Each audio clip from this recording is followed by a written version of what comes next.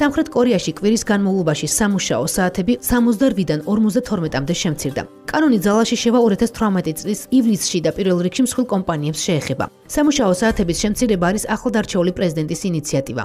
მიღებული კანონ პროექტის თანახმად სამუშაო კვირა 40 საათისა და 12 ზეგანაკვეთური საათისგან შედგება. 18 წლამდე მოქალაქეებს კი კვირაში მხოლოდ 35 საათი მუშაობა შეუძლიათ 40-ის ნაცვლად. სამხრეთ კორეის ეკონომიკური კვლევითი ინსტიტუტის ექსპერტების აზრით, ახალი კანონი დამსაქმებელ წელიწადში 11 მილიარდი დოლარის ზარალს მიაყენებს.